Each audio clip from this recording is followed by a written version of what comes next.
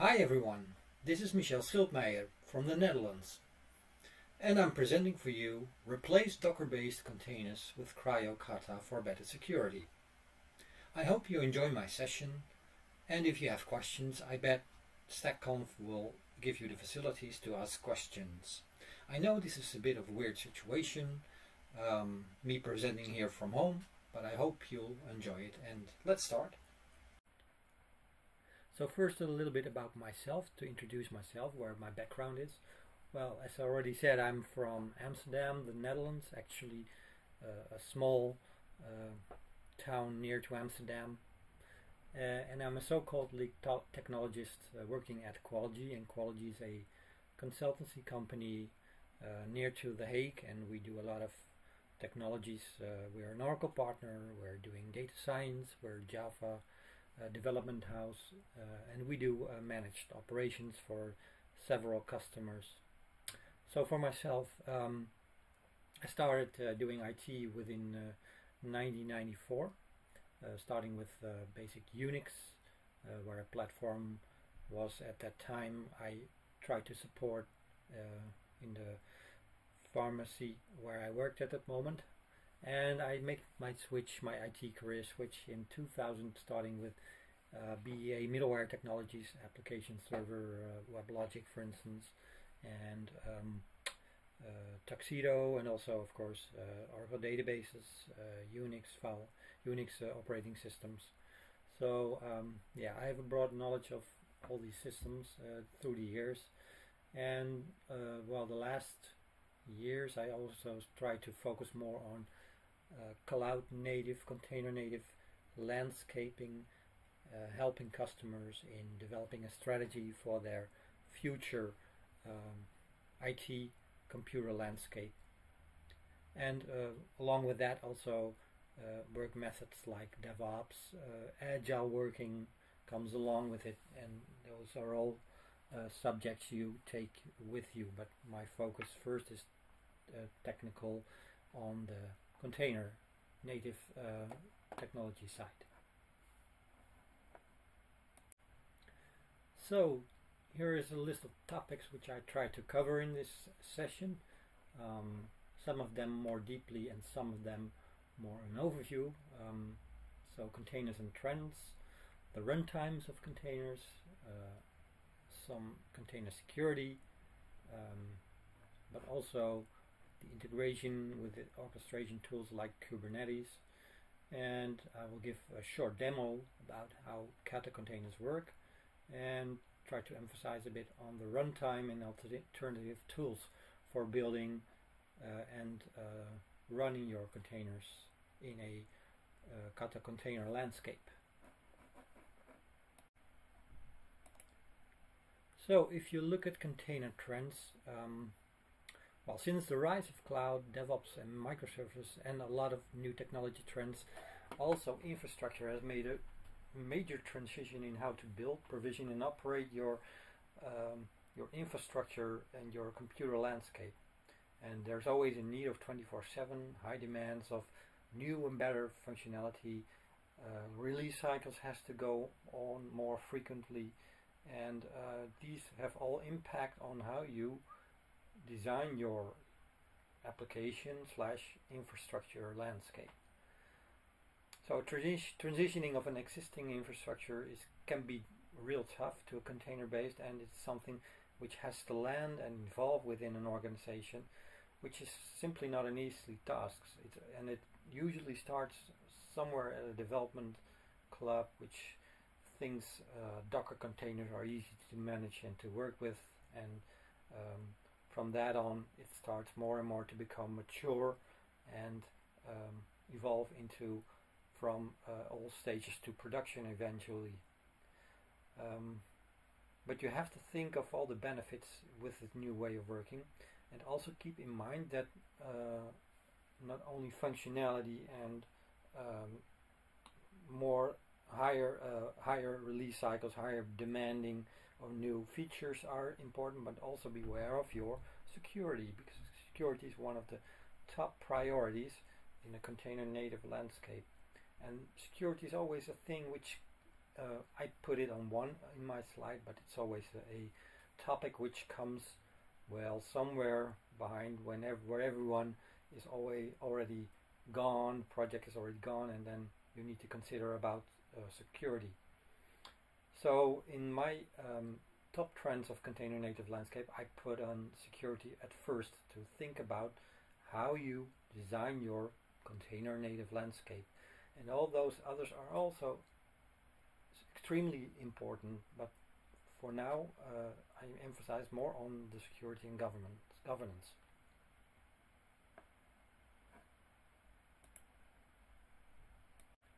And so to come back to this statistics you can see on my screen, Gartner calculated in 2019 that at that moment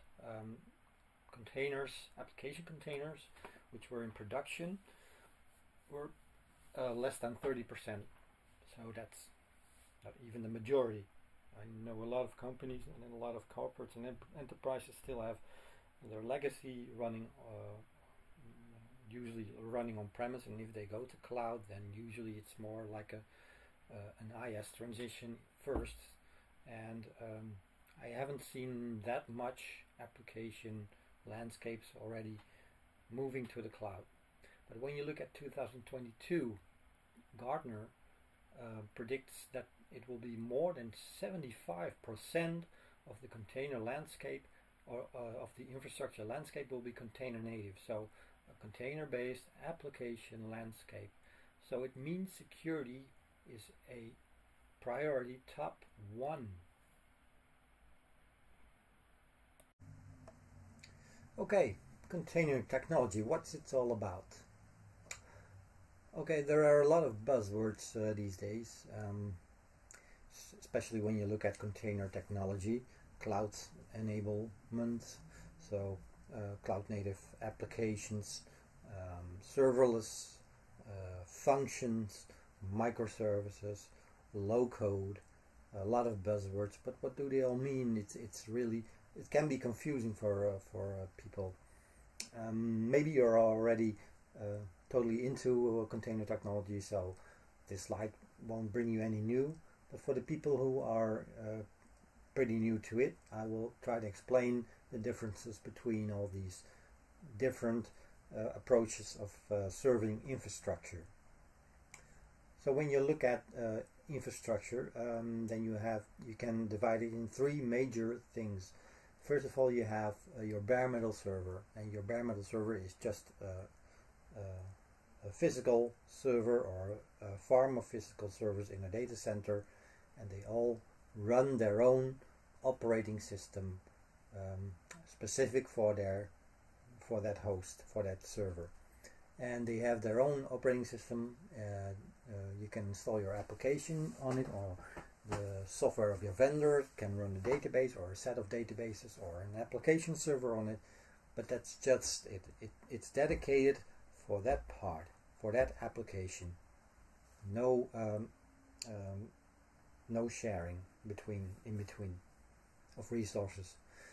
So around the 2000s and 90s from the previous century, the concept of virtual machine was introduced, and a virtual machine is actually a virtualized hardware system with its own operating system, and this operating system can be on top of what's running on the bare metal server, and it's completely isolated, so you don't know in your virtual machine that you are running on a guest host, and you can run as many virtual machines on this server as you wish.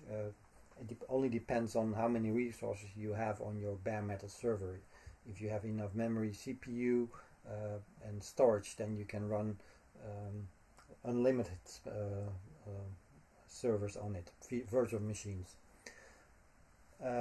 So these virtual machines share some resources from the initial bare metal server, so they get a piece of CPU, they get a piece of storage, they get a piece of networking assigned, which comes from the hardware server, but they're completely, strictly isolated from each other.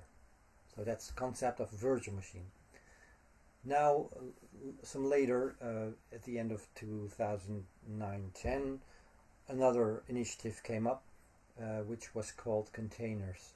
And containers are actually a small set of a configurable unit and a small set of services and applications, different than a virtual machine where your applications are just installed in a virtual server.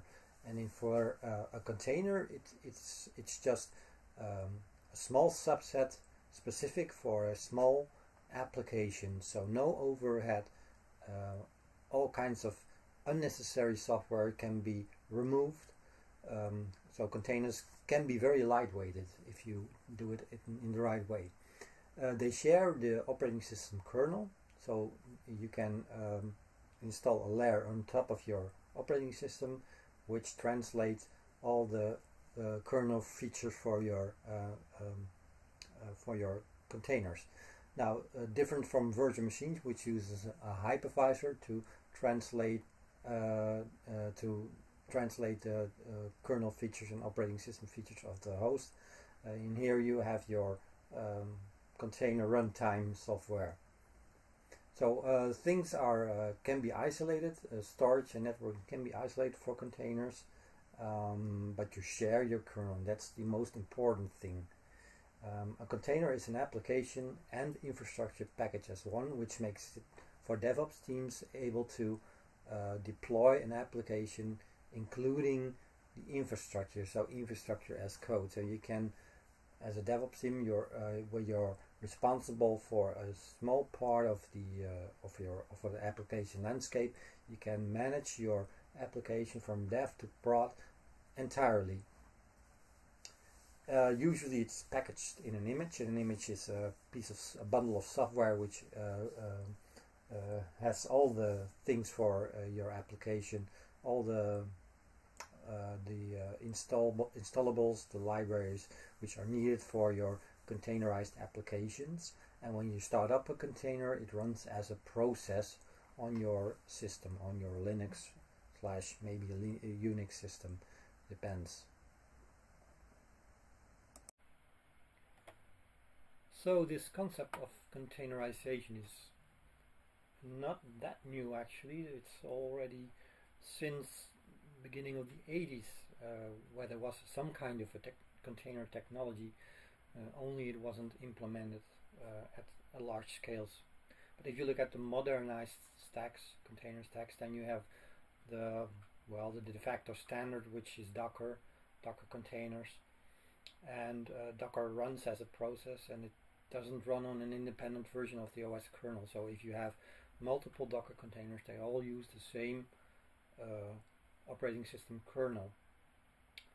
But also developing containers, there was also the need of more security. And when you look at some other technologies, there are a lot more, but I now take the three most well known. If you look at CoreOS, the Rocket container, which is now part of Red Hat OpenShift, it's already more secure. But if you go any further, then you have an initiative called Kata, and Kata is in fact a container which is lightweight VM with all the benefits of a container and all the benefits of a virtual machine in terms of isolation, in terms of security.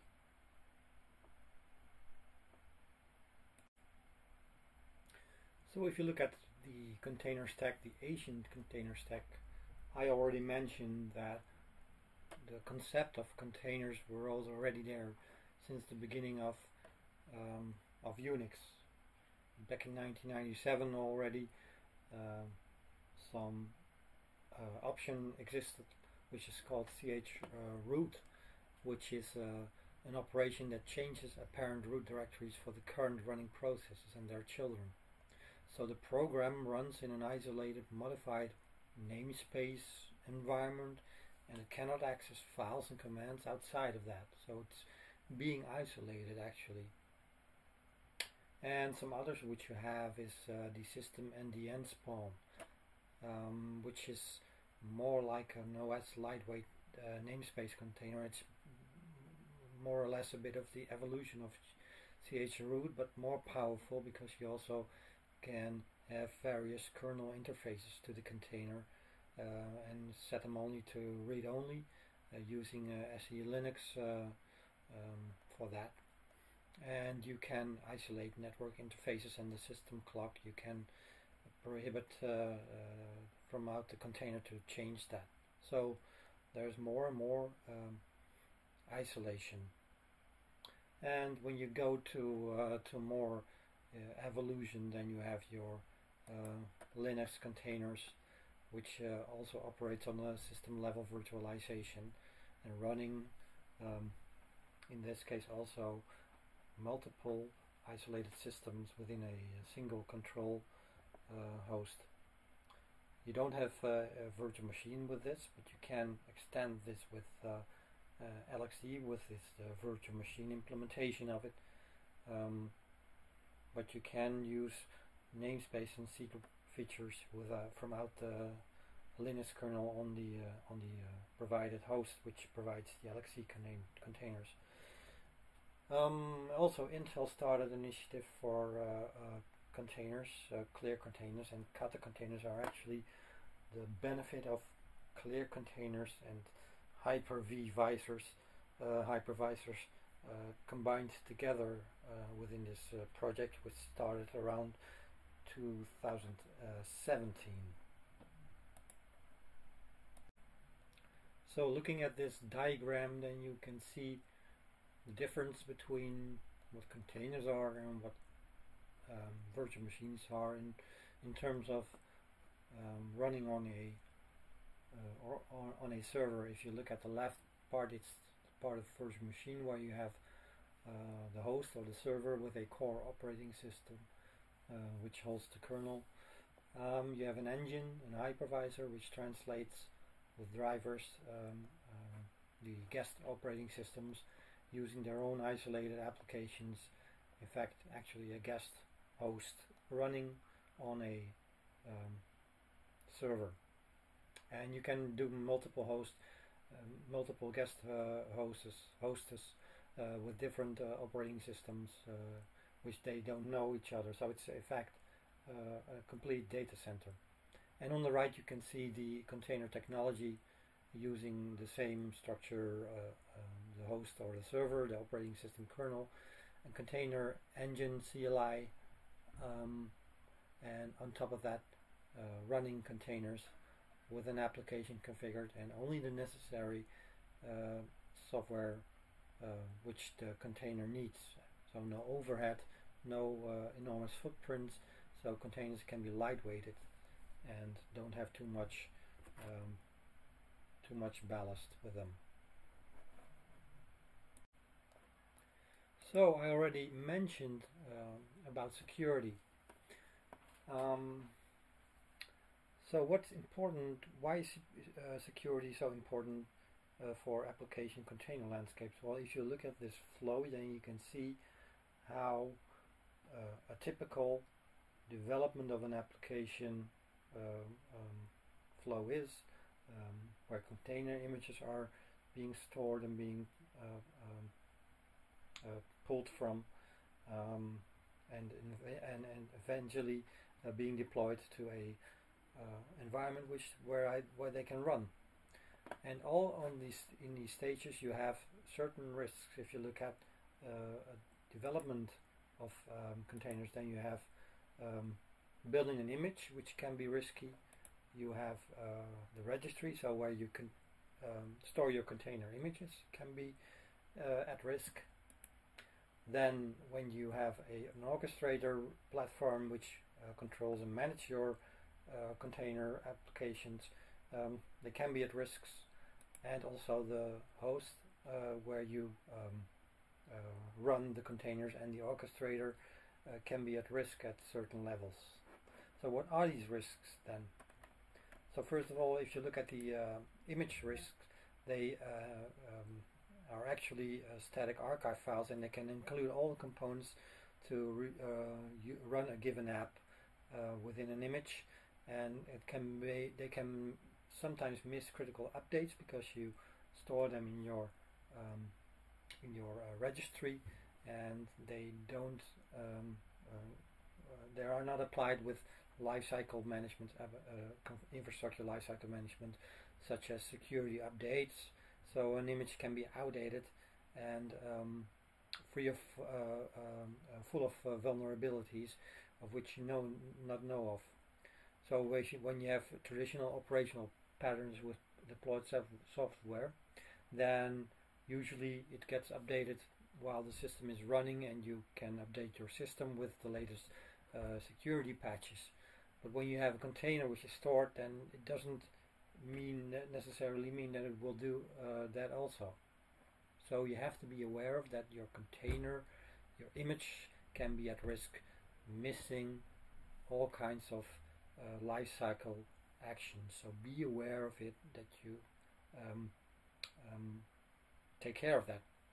Other things within your image can be that you can package malicious software with it, malware, or package unencrypted credentials, text files with passwords, all, if you're not careful enough, all packaged in that container. So your image can be at great risk. When you look at your registry, for instance, well, the same if you can be applied from your images. If you store your images in your registry, they can become stale, and when they become stale, they can be vulnerable with out-of-date versions. So this is also a thing which you have to take care of.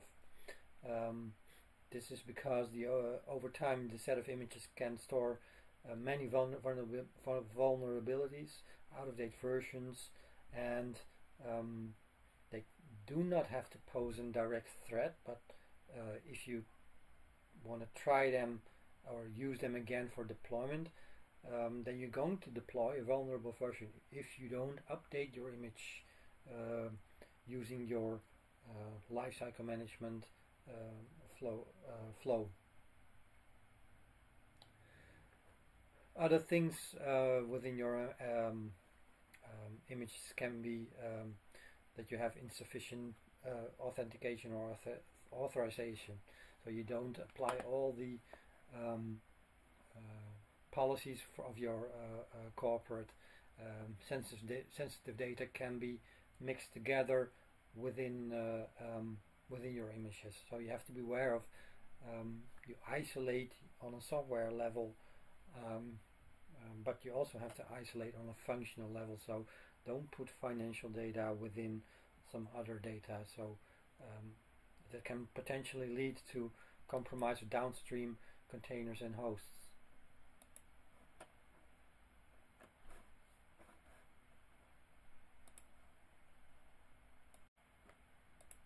Now if you look at orchestrators which can manage all your application containers, then there are also a lot of risks to identify.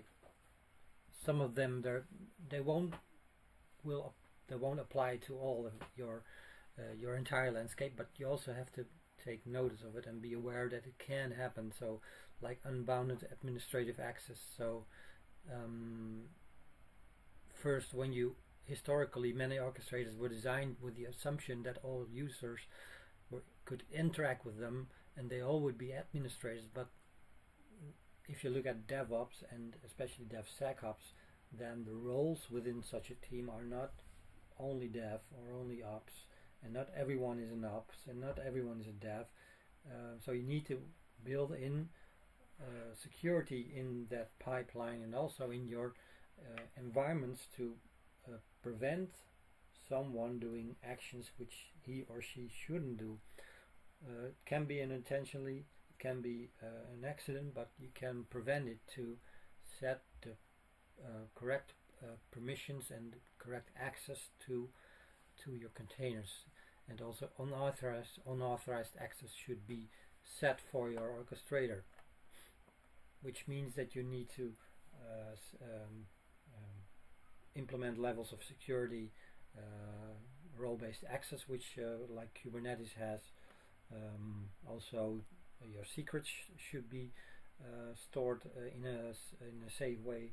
Best is not to use the default mechanism of Kubernetes, but use some other like Terraform vault or Helm secrets, which can store your secrets more secure than the default one. So I already told about mixing workloads and sensitivities, different kinds of levels of sensitivity levels, financial, private, but also if you scale your cluster, your orchestrator cluster, your Kubernetes cluster, be aware of that that you prevent unauthorized hosts from joining the cluster. So set the proper encryption levels with SSL and every tools you have for your communications, key pairs for authentications. Set them all across all your nodes in your cluster, and don't leave them behind, because these pose an image risk, or they pose a risk to your infrastructure also. So these are all measurements you can think of up front. You design your entire landscape. So, and last but not least, all your containers and also your orchestrator runs on a server or a group of servers in your data center. And when you look at that level, then you have a large attack surface, because your entire system can be exploited for vulnerabilities by hackers doing all kinds of attacks. And also the shared kernel thing you have with containers, that you can there's no isolation at the kernel level, so if your kernel gets attacked, then all the containers will be affected by it. And of course, when you have virtual machines, then the isolation is more high than by container runtimes. So all these vulnerabilities should be identified, as well as also in here improper user access rights. So give the proper permissions based on your company policy and the roles which should access the direct servers or hosts. Not everyone needs to be a system administrator, but these are all basic security rules which can be applied in on every system landscape.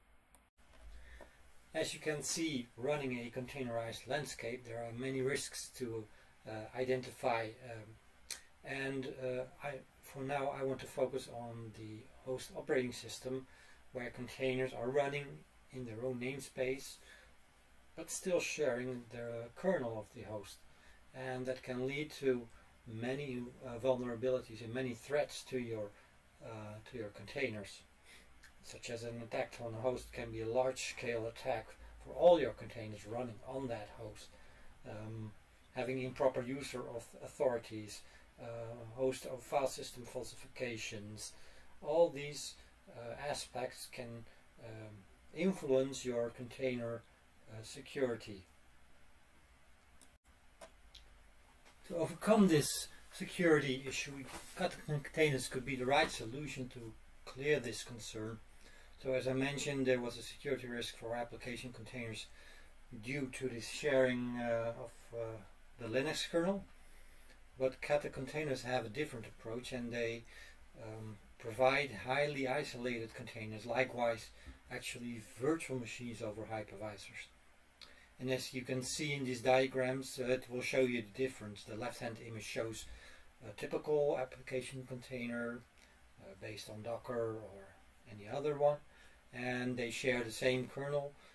They're only isolated with their namespace, so it's a bit of a software isolation. And on the other hand, you can use Kata containers instead of a namespace, and these are the small virtual machines which are created on the kernel and strongly isolated. So the technology of Kata containers is based on KVM hypervisor, and that's why the level of isolation is equivalent to hypervisors. So for Kata you need a hypervisor. If you're looking at the traditional container technology stack, traditional which is being used the last couple of years, then you can see an overview here of what's being used and what the alternatives might be. The types of technology are like the engine for Docker, Docker-D, which you will run as a service, as a daemon on your Linux system. But an alternative could be containerd or Cri-o. If you look at runtime, the traditional one is runc, but you can replace them with Kata containers, with the Kata runtime. If you look at CLI, a lot of companies and a lot of projects use the Docker CLI, but you can replace it with Podman, which is also more secure than the Docker CLI. And last but not least, if you want to build, you can use the Docker build. You can also use Podman for that, but you can also try another tool like Builda. So there are many alternatives at the moment in the market, and you have to pick the right one for your project. Yeah, move on with it.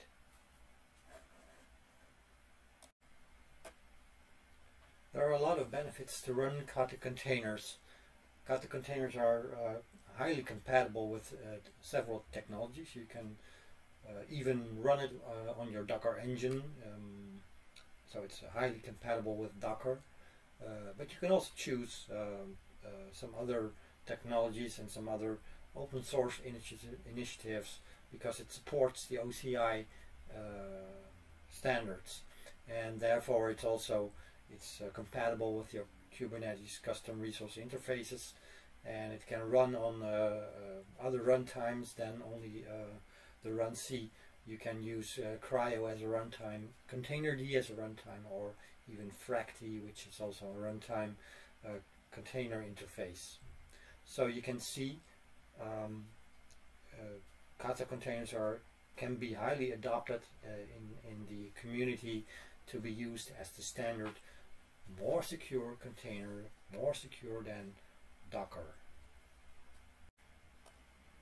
Another great benefit of Kata is that you can run it container daemonless. If you look at Docker or container, then you can run it. If you install it, you have to run it, and you have to run it as a daemon on your operating system. But using shim, you can run your containers daemonless, which means that a container is started up, and then the container runtime immediately exits. So there's no daemon which is monitoring the process, because shim does that for you. And shim is an API for launching runtime and handling container creations, and also reporting status and handling I/O and log files for your streaming containers. And you can report exit codes. So shim is actually meant to being replaced for daemons, which containerd and Docker-D are. So if you look also at the next version of the shim implemented for Kata, shim version 2, then it's more simplified than the previous one, because you have only one shim per container and or per pod, and you don't have any proxies in between anymore, which you will see in the next diagram. In this diagram we zoom in on the Kata container architecture, and if you look at the right hand side, then you can see a Kata virtual machine, and what you can see in here, that the container namespace is in the Kata virtual machine itself, so not on the host where traditional containers have their namespace running. So you can see in here already the isolation of a Kata virtual machine. So Kata has a Kata runtime on the host, which starts and configures these VM containers, and for each container in the Kata VM there's a corresponding Kata shim on the host to communicate with clients like kubectl or Docker, and all this communication goes to the shim over gRPC protocol, and the runtime for OCI command specifics and They also communicate to the client and backwards to the Kata virtual machine through the gRPC protocol. In between you can see the Kata proxy, which was still implemented within version 1. In version 2 of Kata you don't need this Kata proxy anymore. So this means every pod will be accessed by a shim from the Kata virtual machine. I already told Kata containers implemented as virtual machines, they still need some type of a hypervisor. And if you look at the typical hypervisors which are well known, like Zen, like Hyper-V, like VMware ESX, they are in fact hypervisors which can be run on hardware, bare metal, with no operating system underneath it. When you run Kata containers, then you also need a hypervisor, and implemented hypervisor for Kata containers KVM. KVM is also the hypervisor which Oracle now uses as a virtualization platform for standard virtual machines, and it can also run as a type 1 hypervisor on a physical hardware. But to run your containers as a virtual machine, you have to have some emulation, and this emulation technology is bundled in software called QEMU, which is compatible with KVM. And QEMU is being used by Oracle to implement Kata containers, and you also have some other like Firecracker, and Firecracker is run by Amazon AWS. There are not many differences. Of course they're built different, but in the work they do the same, but there are some small differences, like QEMU has some larger footprint than Firecracker, but Firecracker has less security, is a bit less secure than QEMU. So the other emulator, Firecracker, well, it's as I already said, it runs in AWS for creating micro virtual machines. It has a very fast startup time and low memory overhead, so the footprint is compared to QEMU is a bit smaller. So it enables you to pack thousands of micro VMs on your machine. So every function, every container group can be encapsulated within a virtual machine barrier to enable workloads for different customers to run on the same machine and still have this isolation. And Firecracker is in fact an alternative for QEMU. But as I already said, it's less secure because you have to share some metadata across all these micro VMs. So there's a sharing component within Firecracker. Implementing virtualization using QEMU, you have to be aware of that it needs to be enabled on your CPU level. So you have to check with this command if your CPU is compatible with virtualization. These flags are set in CPU info, and you can check them with a simple grep command. If it's not there, then you can check your BIOS if it's possible, but it can be that your processor doesn't support virtualization. If that's the case, then you can run this emulation for your virtual machines. So be aware of this. Is one of the prerequisites to run Kata container emulated virtual machines. Oracle implements Kata on their cloud, on the Oracle Container Runtime, and it's generally available now. And well, Kata Container is a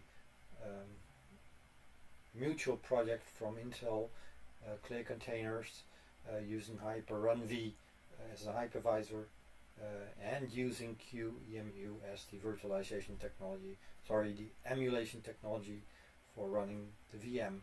So you have lightweight virtual machines. They still feel and perform like containers,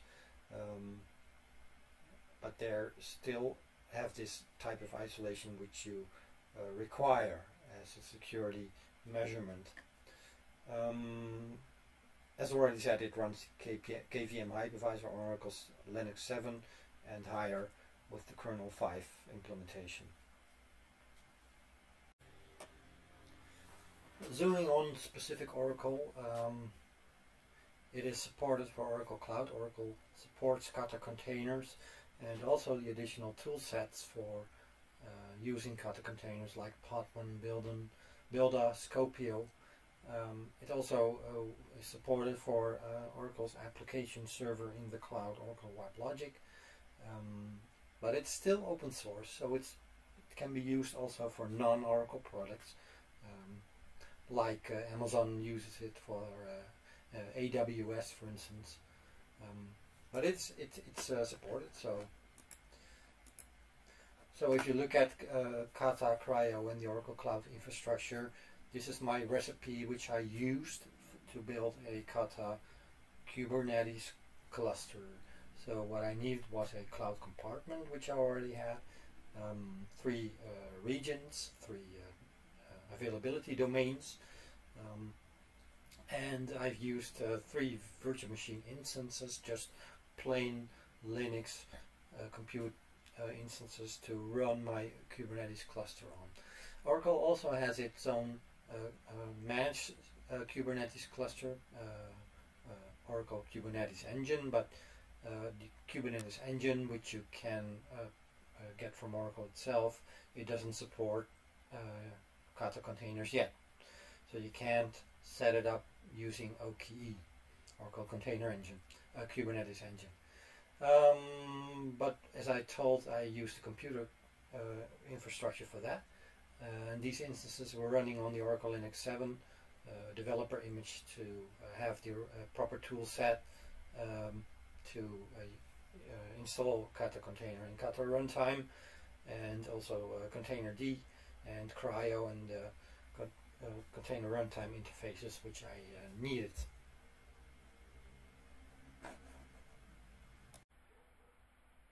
And with these simple commands, I started my Kata Cri-o integration. So connect to the proper YUM repositories if they weren't there yet. So connect to the default Google Kubernetes repository to get the latest version of Kubernetes. Because the Oracle YUM doesn't support the latest versions 18, for instance, but for my purpose I used 1.15 for the latest. So I used some developer tools for the from out the Oracle YUM repository and KVM utilities for the QEMU virtualization and emulation. And then I installed some extra some dependencies for Kata, so installed the Kata runtime.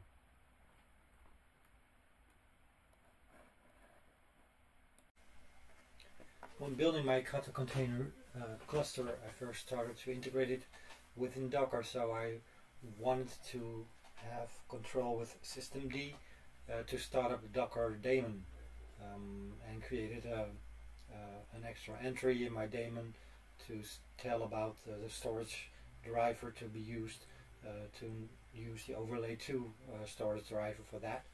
And for the startup, I implemented the Kata runtime for the Docker daemon to tell the Docker daemon that the runtime, default runtime, would be the Kata runtime instead of the Docker runtime.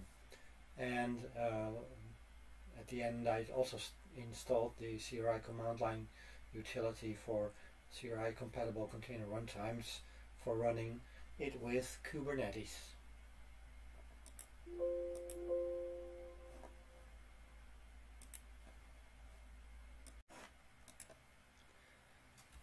So when I was ready with all the prerequisites, I started to do the Kubernetes integration. So integrate Kata containers into my Kubernetes cluster. I started with a very simple setup. If you look at this diagram, then you can see the master and two worker nodes for my Kubernetes cluster, and the container engine, the container runtime software, which I wanted to be used. So the container engine software, first I started using Docker software, and later it became containerd and Cri-o with Kata runtime. So the master server was set up using an API server, scheduler, the controller, etcd to hold all the cluster configurations, just the basics of a Kubernetes cluster, and the worker nodes were instructed by the kubelet and a kube proxy to start up and managing the life cycles of all the app containers within these pods. So as you can see, this is a very basic setup. It's not high available. I had one master. You can set up multiple masters for your Kubernetes cluster if you want to do high availability. What I did was an existing cluster. I took my approach was to take off node by node and implement the new container runtime interface on that worker node, and then join the node again back to the Kubernetes cluster. And this resulted in these kubelet and container runtime engines.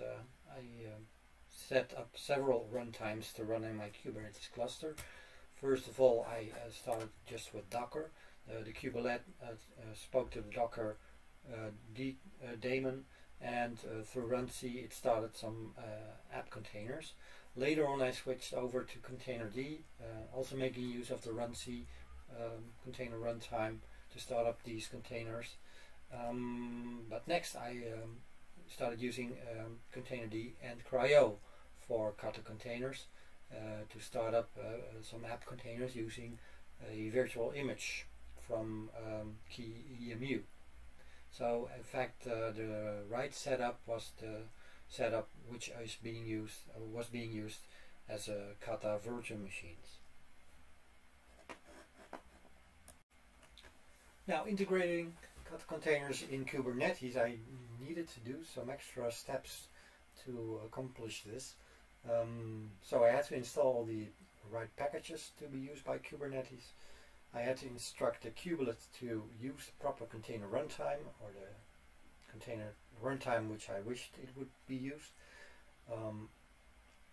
You can rebuild the Kubernetes master, but you also can say, well, I don't want to do that, but in my case I did, because I wanted to the Kubernetes master to run the containerd, and the worker nodes I would be running with Cri-o using their own container runtime. So looking at that, one of the worker nodes was using Cri-o runtime, as I already told you. So I had to configure that to use it instead of the Docker default runtime.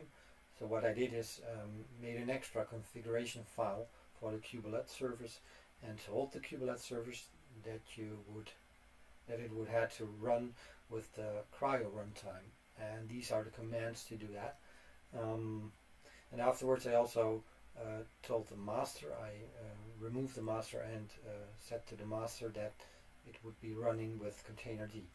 And as you can see, it has to have swap on disabled, because otherwise the kubelet won't start. You get a failure, you get an error. So you need to be aware of to run the command swap off, or set it system wide, so if a reboot appears, then you won't have to set it up again. A little bit focus on the master preparation, where I already said I was using containerd. The same here, make an extra entry for your kubelet service to say to the kubelet service that you want to run containerd socket. I also had to change the C-group driver in the kubelet with the kubelet extra argument to say that the C-group driver will be systemd. And the end result was this. Actually, you can see In this overview, I told you about the master was running containerd, but in this overview I configured one of the workers to use containerd as the container runtime, and with a kubectl of the nodes, you can see the container runtimes in the right table, and they all using the something else. You also can configure dockerd as the container runtime on one of the nodes if you require that. So they can coexist all together, and that's the neat thing of it. It's really wonderful. And here an overview of the shopping list I had to build it. 3 VM instances in the Oracle Cloud Infrastructure, just compute instances. But it can be any. You can do it in Azure. You can do it in Amazon or Google. A lot of Linux distributions are compatible with it. CentOS, Ubuntu, doesn't matter actually. But for me, as with my Oracle background, I used the Oracle Linux version. You also need to install the KVM utilities. I had to install the developer release to enable those KVM utilities, and subsequent to that, I had to install Kata runtime, Cri-o, the container runtime interface, and containerd.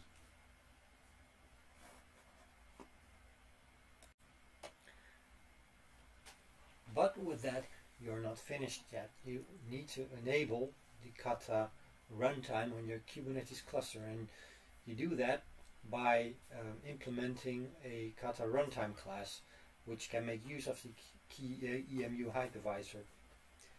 Furthermore, you need to do some labeling to say to a node to act as a Kata runtime host, a Kata runtime node, and you have to instruct your pod to use the Kata runtime class. And you have to label nodes, as already told, to schedule pods for Kata runtime. You can also do it with an untrusted workload, so leave the class out of it, but I wanted to implement the Kata runtime class for that. And this is the command which I used to label a node to be able to run Kata containers, so label the node with the Kata runtime class. So you can also put that in your YAML file with a node selector, which I will show you some later. And here you can see some of these worker nodes have a label Kata runtime true in here. So every pod you which is scheduled will be scheduled on one of these nodes. Now here I have a deployment YAML file of a simple PHP Apache application, which will be running in a Kata virtual machine. So you had to apply this runtime class in your spec section to be using the Kata runtime class. And when the pod was started, then it was running on worker node 2 in my case, and then you could see with this specific command that key EMU is started and running this container. So that's a proof that it's working. I now have a short demo to run an Oracle database on a Kata container. And what I needed for this demo, I needed a namespace, I needed a secret for pulling the image, I needed an Oracle database image, I needed a YAML file, and I need to run a Kata and also a non-Kata container. So I will start this demo shortly. Okay, now in this short demo I have 2 YAML files for an Oracle database. So if you look at it, I created a YAML file for a database running on Kata and a database running on non-Kata, and I both scheduled them on worker node 2. So if you look at the Kata, then you can see in here I have this runtime class Kata QEMU, sorry for that, and I have labeled no, there's no node selector, so it will run to the worker node, which is labeled with the Kata runtime class. And the other one is a YAML file, not using Kata containers, so it's a standard one, and it pulls the image from Docker and will install it as a part on the Kubernetes cluster. So if I look at my Kubernetes cluster at the moment, it's empty, it's only running the basic administrator stuff. So I created a deployment with the Kubernetes Oracle database YAML file without Kata. So you can see the difference. Do is create -f. Sorry for that. Non-Kata. So it will create a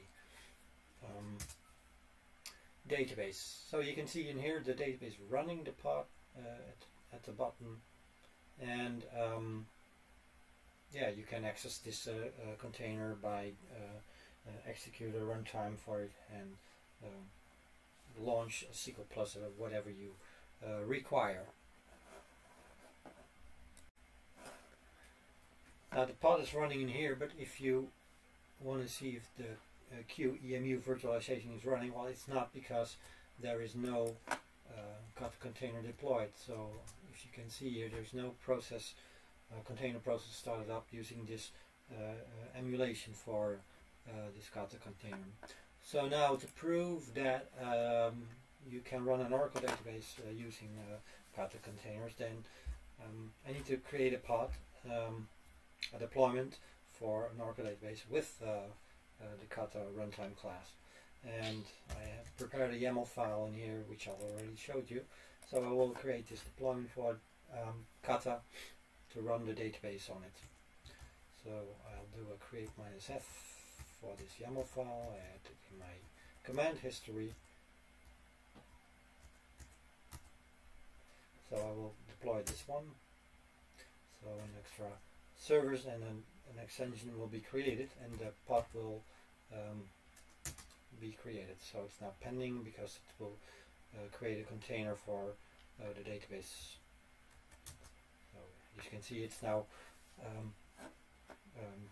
creating the container at the moment. Now you can see the database is created, the Kata database, and if you look at the worker node, now you can see QEMU is started with this container database container. So that means that it runs in its own virtual machine, and you can access it still as usual as any other container. But you can see now this database is running on a Kata virtual machine. So that's the proof it's working. And well, to conclude this, you can use multiple runtimes using either our Cri-o or Docker.d or Container.d. It's all compatible with Kubernetes, so that's really an amazing thing. I hope you enjoyed my session. If you have any questions, you can ask them through the facilities of stackconf. Later on you can approach me by the socials, which I will leave behind. It's also in my profile, I guess. So I hope you enjoyed my session, and well, stay tuned, and maybe we see each other somewhere at a conference in real life in the future.